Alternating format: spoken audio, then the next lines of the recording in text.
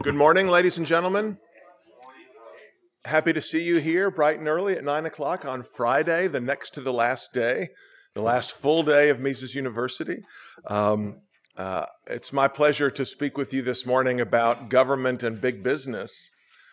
We've certainly been talking about government already during the week. Once or twice, government has come up. We've been talking about business, of course, and I want to try to bring the two together in a slightly different way. In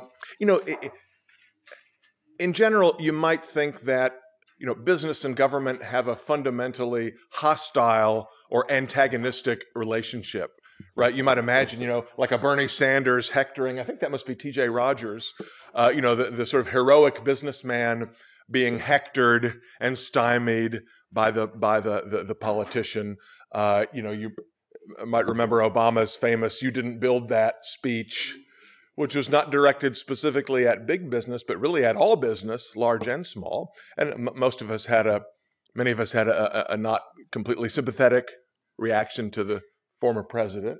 On the other hand, there's increasing talk. Of course, there's been talk for many years about the idea that maybe government is actually helping certain businesses, ones that it favors for whatever reason. Everybody's interested now in denouncing crony capitalism, so-called crony capitalism, the idea that some firms become large and successful because they have access to powerful folks in Washington or Brussels or wherever it might be, and that maybe some big businesses are actually taking advantage of the consumer by working hand in hand with oppressive government.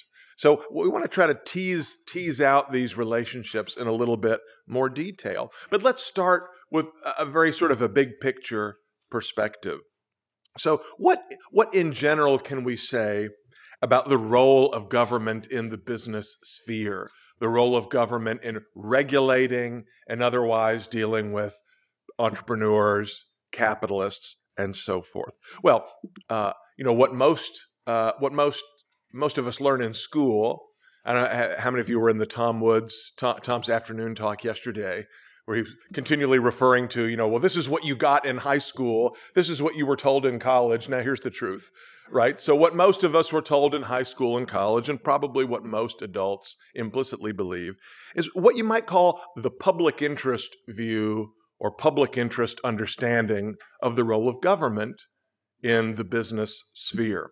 Right, so this sort of standard view holds that, without the government to be sort of the policeman and traffic cop and to make the rules and enforce the rules and so forth, things would be chaotic, consumers would be taken advantage of by unscrupulous companies and so forth. In other words, for the business sector to work well, to have a thriving market-based economy, you need a strong and efficient government to define and enforce property rights, but more importantly, to redress so-called market failures, right? Externalities, public goods, monopoly, and so forth. I'll be speaking in another time slot this afternoon at 2, I think, on Austrian economics, some criticisms made by Austrian economists of the theories of externalities and public goods. And I spoke a couple days ago about monopoly. In contrast with this sort of benevolent, naive public interest view of the state, we might contrast what we call a private interest view. In other words, that when government intervenes in the economy, it is doing so to benefit some private interest, some special interest. Now, that private interest might be, the ideology of Bernie Sanders, right? So there are Bernie Sanders and Antifa protesters and various folks who just hate capitalism and they hate business. And so doing something that's harmful to capitalism and business gives them, some subjective personal benefit. But leaving that aside, right, even in the absence of that case, there may be particular commercial interests which benefit from government intervention, right? Some of these are easy to see, like a tariff. Right, if the U.S. Places a large tariff or increases its tariff on imported steel from India, for example, It doesn't take a whole lot of sophisticated analysis, and almost any econ student, and really almost anybody, can easily see that, well, a tariff is going to, have a distributional effect, right? So domestic steel producers will benefit from from some intervention that makes it difficult for foreign steel producers to compete.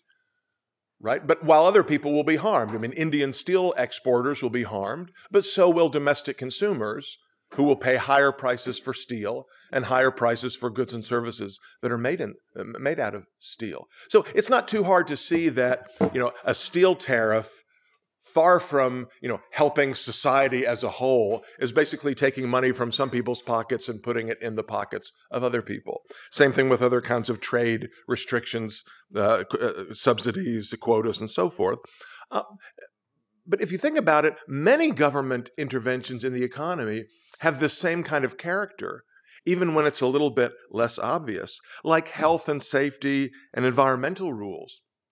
Right? So you might think, oh, well, the Environmental Protection Agency in the United States, to use another U.S. example, obviously serves the function of giving us clean air and protecting us from big companies that would otherwise put smoke in the air and dump dangerous chemicals in the water and so forth.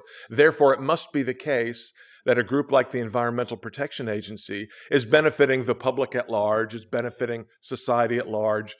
Yeah, maybe some big polluters are harmed because they're not allowed to pollute, but who cares about them? They're evil. Okay. But actually, many mainstream economists have also become convinced, not only Austrian economists and others, that really what these kinds of rules typically do is they give competitive advantages to certain firms over others. Right? So most environmental health and safety regulations are difficult to, the cost of compliance can be quite high. They're very detailed. There are questions of interpretation. Many times you have to buy expensive equipment. You have to hire many lawyers and so forth to figure out the rules and to deal with the regulators and so forth. Well, what kinds of companies can more easily accommodate that burden? Large companies, large incumbent firms that have a big legal staff and a public relations staff and have a lobbying office in Washington, D.C., and can more easily accommodate, adjust their behavior to these rules than smaller firms, newer firms, less politically connected firms. Okay, in the case of the EPA in particular, the way those laws, for example, the Clean Air Act, the first major piece of U.S. environmental legislation in 1970, was written specifically so that the restrictions applied only to new construction. So the owners of existing factories were exempt from meeting all of these requirements about putting less sulfur dioxide in the air and so forth. It was only new firms that were bound by these tough restrictions. So naturally, you might expect that owners of existing firms would be all in favor of the EPA. They would be all in favor of the Clean Air Act because it increases costs for their rivals. Okay, there's a whole literature in economics on what's called raising rivals' costs. So many times business people will favor government interventions that actually increase their costs because they think it will increase their rivals' costs even more. Right? This hurts you more than it hurts me, so I'm all in favor of it. So a lot of rules that look like on the surface they're just protecting the planet or whatever, really are helping some firms gain an advantage over other firms. Right? In general, politically connected business people, just like any politically connected person, can use the regulatory system to his or her advantage. Now, there's some literature in Austrian economics, in public choice economics, and modern political economy, in the economics of regulation and so forth on these kinds of issues, identifying some specific features that help us to sort of understand where we see these kinds of behaviors and where we don't. For example, we're more likely to see regulations or government policies that benefit some firms over other firms when the benefits of that intervention are highly concentrated while the costs are widely dispersed. Again, think of the steel tariff. right? So imagine there's just a small number of steel producers in the U.S., and if a steel tariff, increases the prices of steel by some significant percentage, that has a huge impact on the incomes of domestic steel producers, their shareholders, and so forth. And we say, yeah, but it makes steel more expensive for all of us. Yeah, but only by a little bit, right? Each of us sees a small increase in the prices of different things that we buy. It's not enough for us to get really upset about it. Right, so we're not going to go. We, as members of the public, we're not going to organize ourselves into a group. We're not going to go organize a march on Washington D.C. and hold signs and all that, because it's not worth my time to take a day off work and go march because the prices of some products that I consume went up by a percentage point or two. But if I'm a steel producer, am I going to go march on Washington? Am I going to make sure I get my steel tariff? Am I going to make sure the tariff doesn't go away? Absolutely. I'm going to lobby like crazy for that because that's my whole livelihood. Okay. Bruce Yandel, who's a sort of Chicago school economist, public choice economist, done some really good work on regulation, has described what he calls bootlegger and Baptist coalitions as means of explaining the kinds of regulations that we see. What he has in mind with his clever analogy of bootleggers and Baptists is prohibition in the United States, the 1920s. Right? I stole this picture from Yandel when he gave a talk here at the Austrian Economics Research Conference a couple of years ago. That his argument is in the 1920s, when alcohol sales were illegal in the United States, you had two groups arguing very strongly in favor of alcohol prohibition. You had, Baptists, quote unquote, not meaning literally the Baptist denomination, but sort of religious people or anyone who thought that alcohol should be banned for moral reasons, right? Alcohol is, it's harmful, it degrades your character. In fact, a lot of the arguments for prohibition, if you look at the historical record, were made by groups that claimed that there was rampant alcoholism throughout society, that men in particular were going to the bar and getting drunk rather than being at home taking care of their children and helping their wives and so forth. And that, it's important to maintain the moral fabric of society that we eliminate alcohol. We try to ban alcohol from public consumption. But of course, these sort of moral groups opposing alcohol on moral grounds, were not the only ones in the story. Right, another group that benefited tremendously from laws prohibiting the legal purchase, manufacture, and purchase of alcohol, of course, were bootleggers. Right, the mafia, Al Capone. Al Capone became the most famous gangster in America from selling, running bootleg rum in from Canada and from South America and so forth. Right, so. People who sell the illegal product at very high prices and so forth also want alcohol to be illegal, right? So Al Capone was in favor of prohibition. That's what made him Al Capone. Okay, so Yandel points out that, look, if you're a bootlegger in the 1920s, you don't need to go on television. Well, they didn't have television, but go on radio, right? You don't have to make the 1920s equivalent of like a Tom Woods podcast, right? And say, we must... alcohol must be illegal. We must keep prohibition in place because I am making a boatload of money off of it. Right? They couldn't do that. But Yandel's point is the bootlegger doesn't have to do that. He can just sort of remain quietly in the background and let the so-called Baptist group go out in front of the public and make the case for him. So, the environmentalist version would be, I'm an owner of a big factory in the 1970s, and if the government makes it illegal for new factories to pollute, then that makes more money for me. Of course, I can't go out in public and say that, but I let Greenpeace and the Sierra Club, and back in those days there were groups like the Club of Rome, arguing that we were going to use all our natural resources the next, 2 weeks or whatever. I let the environmentalists make the case for me. I let them take the heat, let them articulate to the public why we need this rule that really benefits me. Right? So Yandel points out where you have kind of a group making the public interest argument and another group that's working behind the scenes to get something for their private interest, you're more likely to see that kind of regulation be enacted. You're more likely to see it persist, and so forth. Okay. So let's talk a little bit more broadly about how, sort of free market thinkers have approached business. I mean, some of you might have seen, there's a famous essay by Ayn Rand called Big Business, America's Persecuted Minority, where she takes a very strong position in favor of big business. If you've read Ayn Rand's novels, what she had in mind by big business was the heroic entrepreneurs and industrialists, of her fiction works. But I think most Austrian economists, most sort of classical liberal political theorists have not been very favorable toward the Ayn Rand view, arguing that, well, historically, many, if not most, big businesses have not been noble fighters for free enterprise, but have been happy to take advantage of government interference where it's in their interest. Okay, so in the 1960s and 1970s, there emerged a group of historians who were called the New Left revisionists. They were leftists, but they were different from the sort of traditional left-wing historians.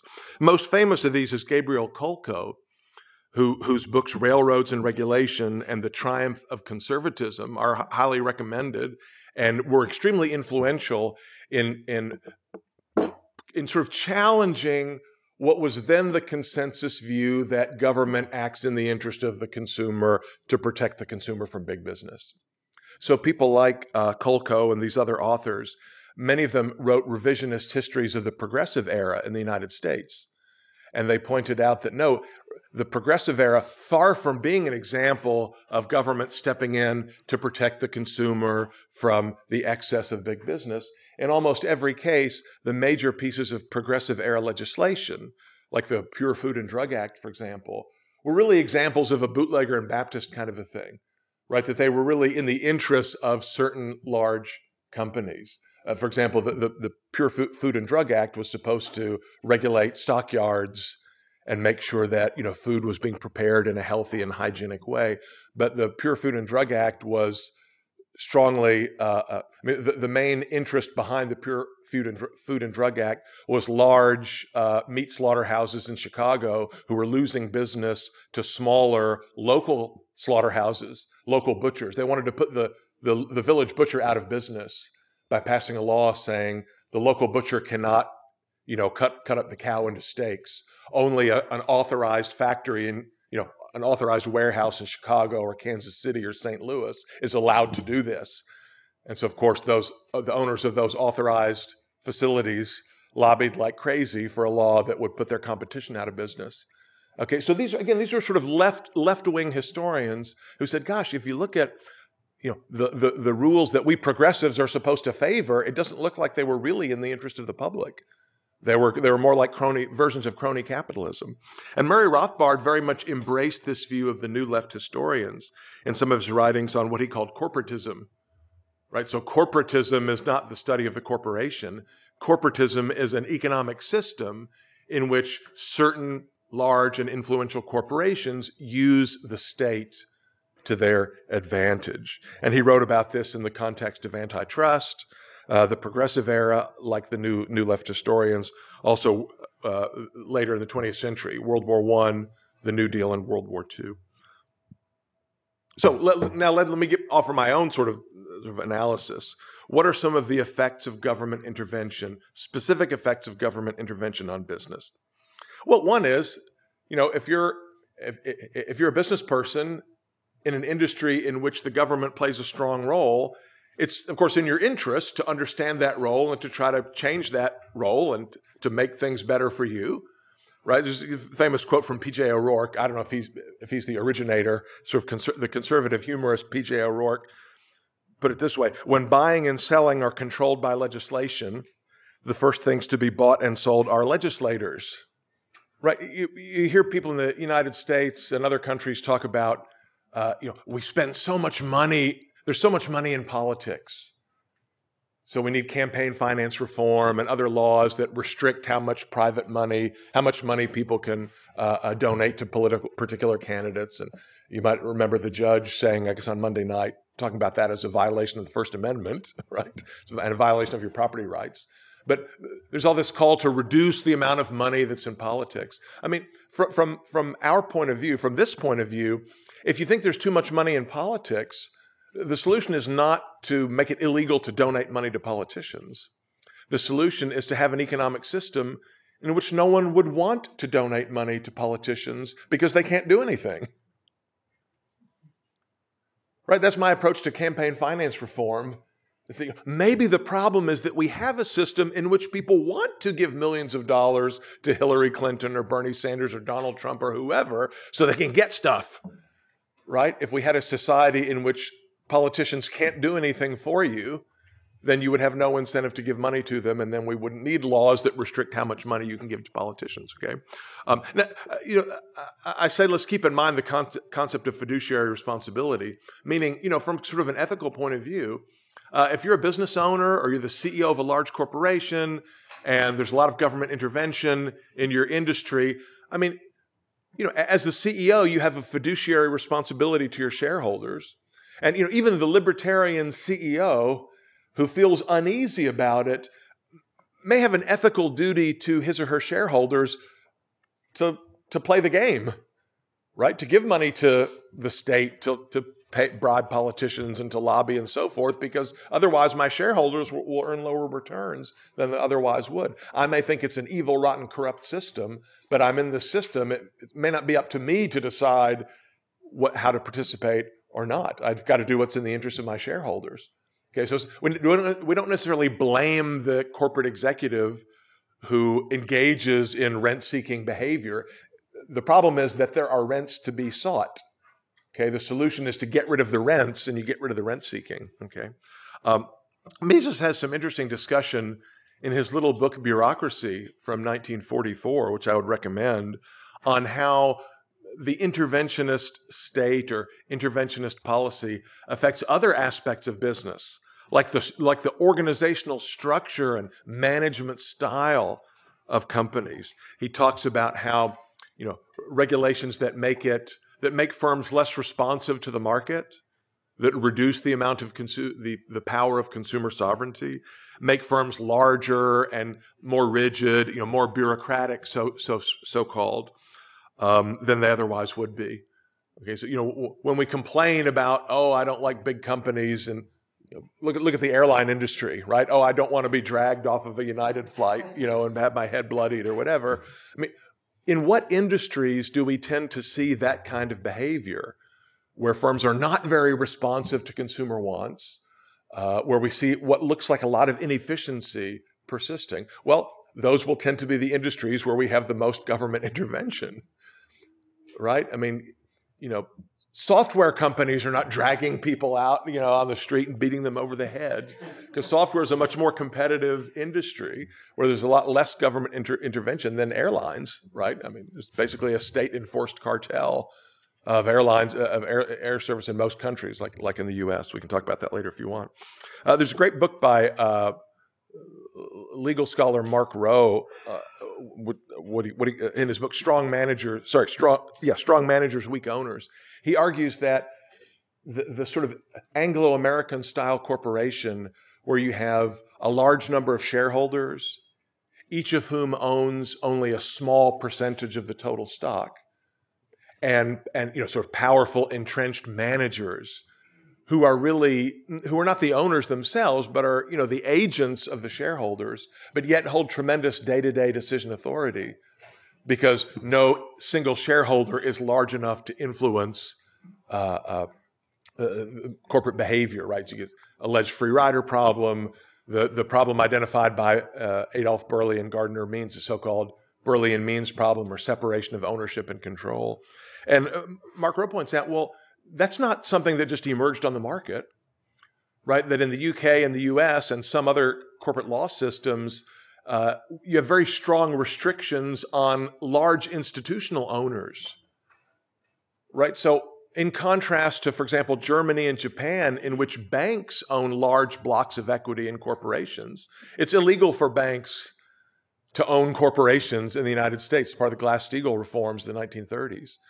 So part of the reason that managers have so much power and shareholders are so weak, according to Roe, is because in the US and UK and some other countries, we have laws making it that way, right? Laws prohibiting more, stronger, more powerful groups from also playing an ownership role in the corporation. So things that we don't like about how big business seems to operate may not be the natural consequence of sort of market forces, but may themselves be the consequence of some other kinds of government intervention. What about firm size? This has been a big issue in some of the literature, some debates and arguments that free market people have, right? Is it the case that because of the welfare state, because of government intervention, in the US, we have much larger firms than we otherwise would have, right? Is it the case that government intervention, on average, helps large firms more than small firms and makes firms much larger than they otherwise would be? This is an argument that Roderick Long has made, people like Kevin Carson who make this argument. Well, I mean, it certainly is true that there are a number of important policies that do promote firm size, that do help big firms over small firms and do tend to make firms bigger than they otherwise would. I mean, one way I like to put it, and this relates to the point that I made earlier about raising your rival's costs, if you think that there are fixed costs of interacting with the state, i.e. hiring lawyers and PR staffs and lobbyists and so forth, learning the ins and outs of Washington, D.C. or Brussels or whatever the capital is, knowing how to deal with politicians. You can't do that just a tiny bit. You've got to invest a fair amount in learning how to master that skill. And once you've mastered it, you might as well use it, right? So if you think there are fixed costs of interacting with the state, then there are kind of economies of scale, economies of scope in lobbying and rent seeking and so forth, right? Again, just communicating, regulatory compliance. I mean, in some industries, I'm on the board of directors of an insurance company, and it's, of course, a regulated industry. And probably, half the time of the board is spent dealing with compliance issues, making sure that all of the I's are dotted and the T's are crossed on various government forms. Okay, once you know how to do that, it's a lot easier for you to do it some more than for somebody who's never done it to just start doing it. Because it's very hard for startup companies to enter a regulated industry because you got to master all this legalese and you got to know which person to bribe and so forth. So that helps. It gives an incentive for firms to become large so they can exploit these economies of scale and scope. Intellectual property might be an example of this kind of a rule as well.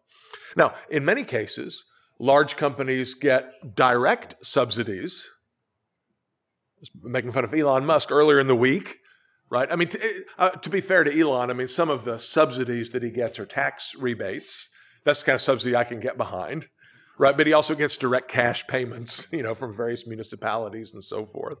So yeah, you might argue, a firm like Tesla is, getting a lot of support, direct support from the government. So that's why it's growing. Goldman Sachs, what can you say? I sometimes think of Goldman Sachs as like, a fourth branch of the U.S. federal government because it's so entrenched in Washington and so forth.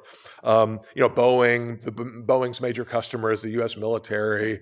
The U.S. gives huge amounts of subsidies, direct and indirect, to aviation companies, not only the manufacturers, but the commercial airlines too. So that's sort of easy to see, but there are also a number of less obvious things that might be considered a subsidy for large firms. Like the fact that the government owns most of the roads. So Kevin Carson, for example, has argued that that Walmart is sort of a crony capitalist firm because what's the secret to Walmart's success? Well, I mean, vast economies of scale. Right, and the most efficient distribution system of any retail company in the world, or one of the most efficient. But of course, Walmart, to get the stuff to you cheap, it has to go on a Walmart truck and go out on the interstate highway, the taxpayer-subsidized interstate highway.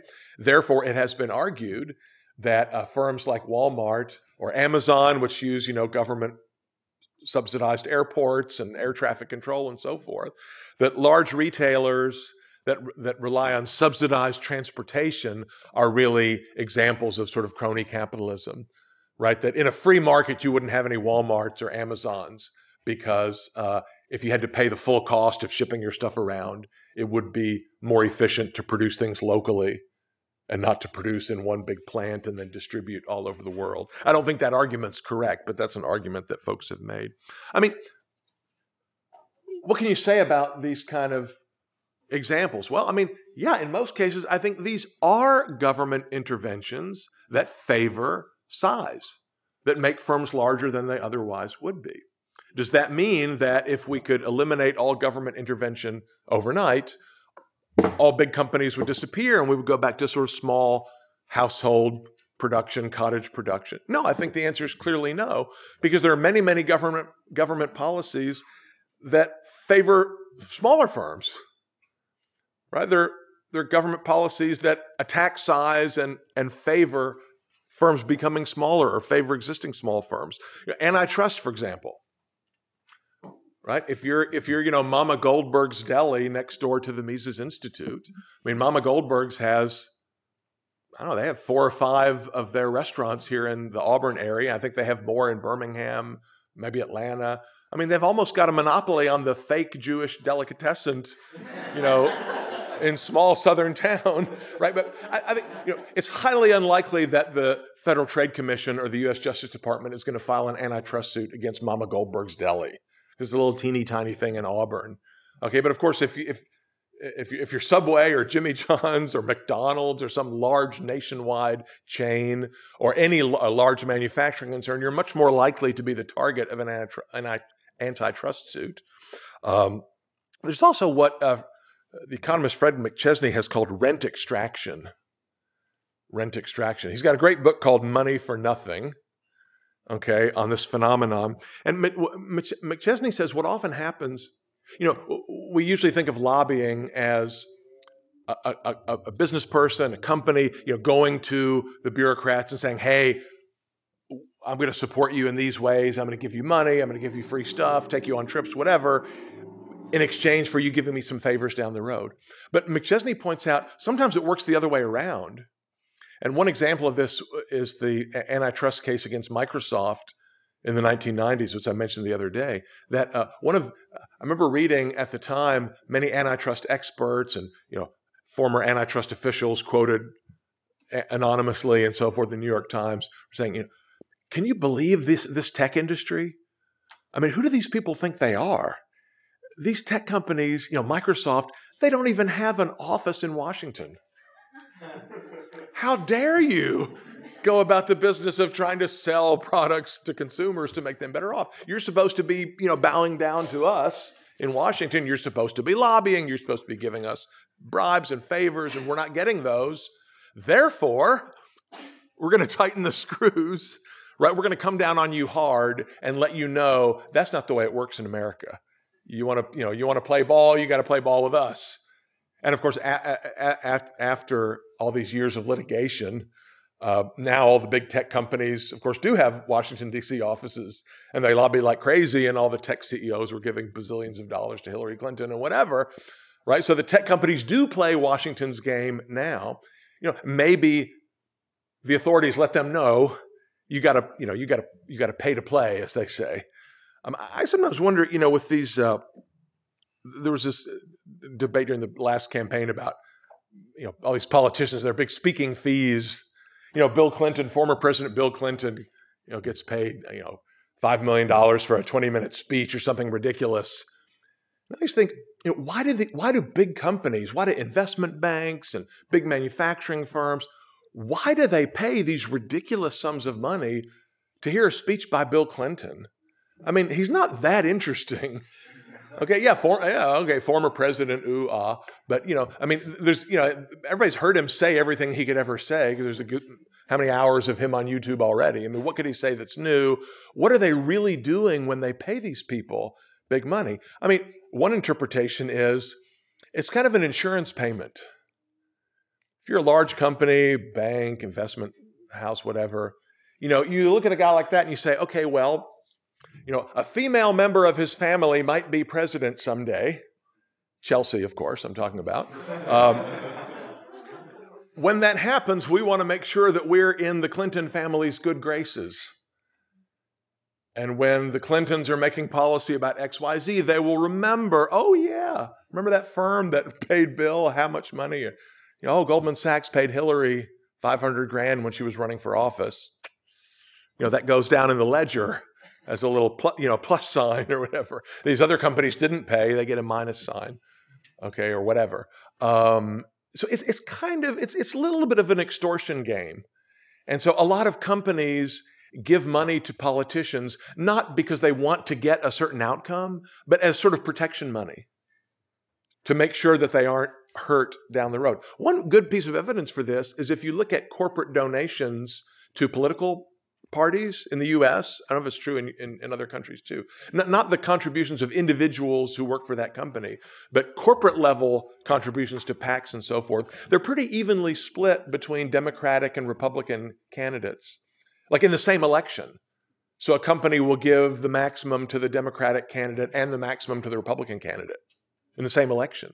You think, okay, well, if they're lobbying to get certain, if they're trying to get their favorite candidate elected, why would they give to both?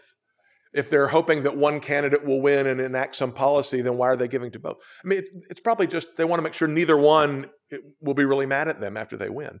Right? Again, this is like the PJ O'Rourke thing. If we lived in a world in which the person who wins the election for Congress or the Senate or even the presidency basically doesn't do anything, they have no power over you, then why would you waste your time bribing them?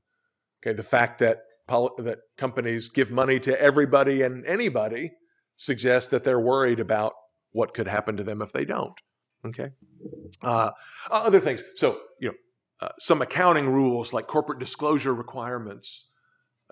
Publicly traded companies have to disclose information in their financial statements that privately held companies do not, and so many companies may prefer to stay smaller than they would be if they went on the public equity markets, if they listed on public markets, because they don't want to have to meet those disclosure requirements.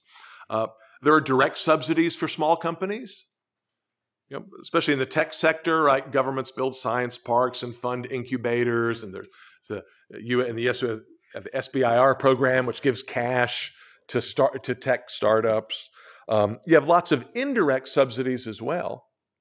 So if we're going to say that subsidized interstate highways give sort of an unfair advantage to Walmart and Amazon, then we would have to say that subsidized electricity, subsidized telecommunication services give an advantage to small firms that are able to, be in some small town, right? If it weren't for electricity subsidies, maybe you couldn't afford to live in Auburn, Alabama. You'd have to live in a big city that has a big nuclear plant. Okay, and the only reason a little startup company can be in Auburn, Alabama or wherever is because they have access to the internet and they have access to, they can make phone calls, they can get electricity off the grid. All of those things are subsidized by the state just as much as the road system.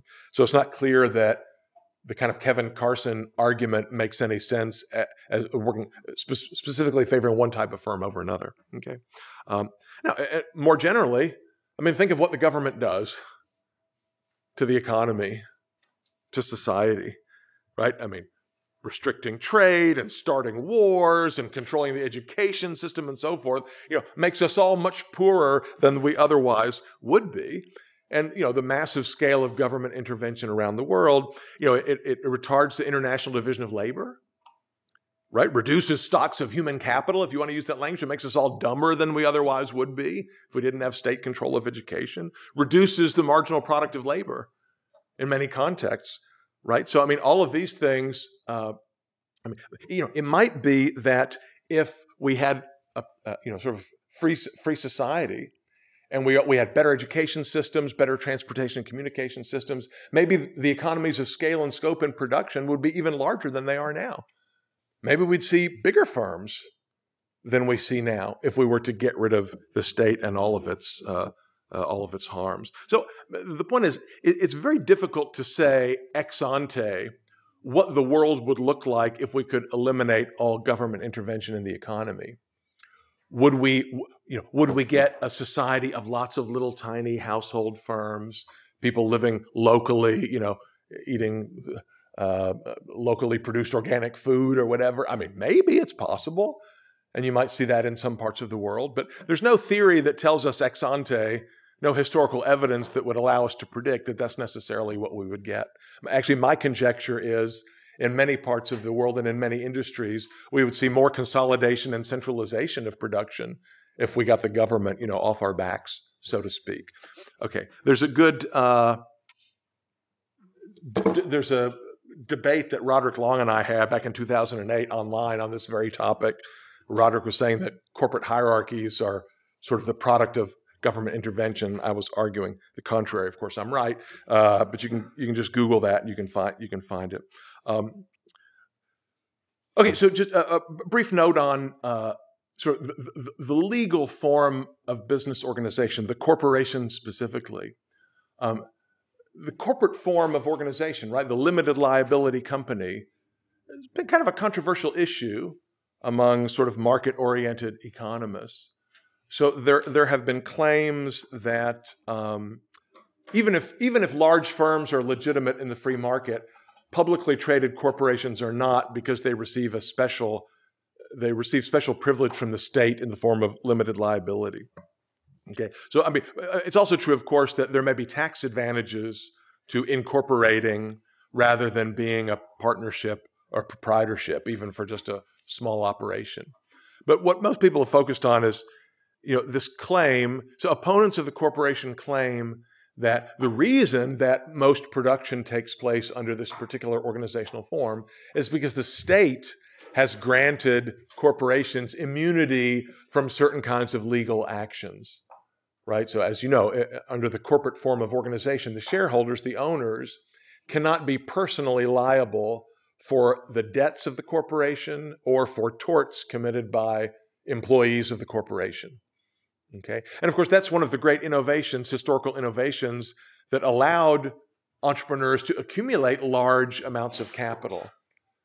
Right? Because, if Tom Woods back there starting a new venture, a new TomWoods.com kind of a thing, and he asked me to partner with him and to give him some money, and then he says, well, if somebody sues Tom Woods Inc. for fraud, they're going to come after your house and your car and your kid's college fund, then of course I'm not going to invest. But if Tom tells me, hey, you can invest $100 in my venture, and the worst thing that can happen is you'll lose your $100, but you probably will make $200. I mean, of course, I would never invest in a Tom Woods thing like that, but hypothetically, you could. Therefore, Tom can raise a lot more money than he could if he were not able to issue that kind of protection. So, is limited liability an illegitimate grant of the state? Is it a form of privilege for large companies, for corporations in particular? So, I think it's important in answering that question to distinguish two things. Right? So there's two forms of limited liability. There's limited liability for debts, in other words, limited liability against claims by creditors. And then there's limited liability against claims from victims of torts. In other words, the creditor category is simply this, right? If I invest in Tom's firm and it goes bankrupt, can the bank, right, so if I invest in Tom's firm, I get an equity stake. I'm not guaranteed any particular payout, right? I either make money or I lose money depending on the value of the equity after Tom has done his thing. But let's say Tom also has a bank loan where he agreed to a fixed repayment schedule of so many dollars per year. What if the business goes belly up and Tom can't pay the bank, right? So if Tom has set up a limited liability company, then the most the bank can get, they can take the assets of the company, but they can't come after me personally. Now, is that legitimate or illegitimate on the free market? The answer is it's neither, right? Because that is a purely private contractual arrangement between the bank, Tom, and myself. Right? In other words, in a pure laissez-faire society, Tom Woods comes to me and says, hey, will you give me $100 and I'll give you these shares in my firm? My first question is going to be, well, Tom, what kind of arrangement do you have with the bank? Right? What did you tell the bank about what the bank would be entitled to if the business were to go belly up? And if Tom says, well, Peter, I told the bank that if the business fails, the bank can get its hands on, not only the capital invested in the firm, but the personal assets of the investors. Now, notice, if Tom were to try to strike that deal with the bank would love that, right? So the bank would probably give him a really favorable interest rate. That'd be good for Tom. But of course, most people like me would say, no thanks. I'm not interested in making that investment. But on the other hand, if Tom can go to the bank and say, look, bank, I want you to lend me money, but it's in the contract that if I can't pay you back, it's on you. Well, I mean, the bank might still give him a loan, but he'd probably charge him a higher interest rate, right? But then Tom shows me that contract, I'm more willing to give him my $100.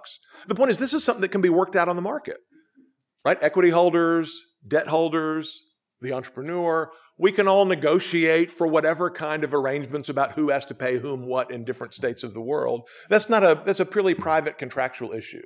So whether or not he adopts the form of limited liability that's between us. That's not a policy issue whatsoever, right? So the issue that libertarians worry about is, okay, so Tom hires Lucas, as his delivery man, and then Lucas is driving, he's driving carelessly down the street and he runs into Jeff Herbner and knocks him over and breaks Herbner's leg, right? Herbner has all these big medical bills.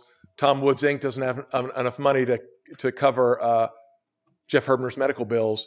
Can Jeff Herbner come after me, the guy who has, invested $100 in Tom Woods Inc. for an equity share? That's the more tricky issue. That's the legal issue. And so in most jurisdictions, if Tom has incorporated as a limited liability company, Jeff Herbner's out of luck. Okay, now is that an illegitimate grant of state privilege? I think the issue is probably not, for the following reasons, and then we'll stop. Right, in fact, this is a much more general issue than a corporate issue. Right? Suppose Tom Woods does not set up as a corporation. It's just a mom and pop proprietorship. And he hires Lucas, and Lucas breaks Jeff Herbner's leg. I mean, is it Tom's fault? Most people assume that, if the Domino's pizza driver, is driving recklessly and causes an accident, it's Domino's fault, and Domino's shareholders should be liable for that. Well, I mean, maybe it's the driver's fault, right? I mean, unless Domino's specifically told the driver to speed, then why is it the company's fault, right? So this is a general kind of principal agent issue. When is the owner legally liable for harms caused by an employee? And the way courts have typically ruled, and common law courts, long before incorporation statutes ever came onto the books, have argued that the employer is only legally liable if the employer very specifically directed the employee to act in a way that causes harm or has great risk of harm. Okay, I mean, if I punch Tho in the office, it's not Lou Rockwell's fault. I mean, it's my fault. Right? So the legal term for this is respondeat superior, right? When is the superior legally liable for actions of the agent? And the answer is only in these certain limited circumstances. My point is, libertarians who critique limited liability assume that the default should be the owners of an enterprise are legally liable for all torts committed by employees. And that's not the obvious default case. In fact, that's not the historic common law default. The historic default is, no, you're not, employers, whether they're corporations or not, are not liable for torts committed by employees, except in these special circumstances. So it's not at all clear that the corporate form is some kind of a special legal privilege. Okay, so I've already run over my time, but all I wanted to leave you with is the idea is that government does help big business, but government helps small business too. Right? Government policy has lots of effects, diverse and complex effects on business firms. Corporations benefit from the state, but they're harmed as well. And limited liability is not obviously an artificial state privilege. Okay, so the bottom line is, what would business firms, what would the corporate landscape look like on the purely free market? Well, I mean, we just can't say ex ante, but my view is let's give it a try and see what happens. And then we can solve these debates by looking and seeing what actually does emerge on the free market. I think that's a policy that we can all support. Thank you.